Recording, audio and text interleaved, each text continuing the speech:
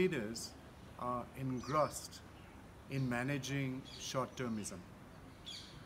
Most of them are so engrossed in managing short-termism and short-term issues and fixing, firefighting yesterday's problems that they have hardly any time to focus on tomorrow's problems. And this is now increasingly becoming the norm, and half the time when a future problem that is already well defined hits a nation or hits a business, it's almost as if they didn't know about it, but they all knew about it, but just didn't do something about it. On the 28th, we will be having a conference which is looking at the whole issue of the future of climate change refugees.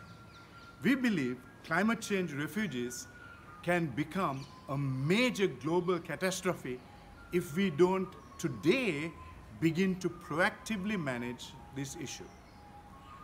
The World Bank, in its Groundswell report in 2017, said that the figure that we expect moving as climate refugees is about 143 million people.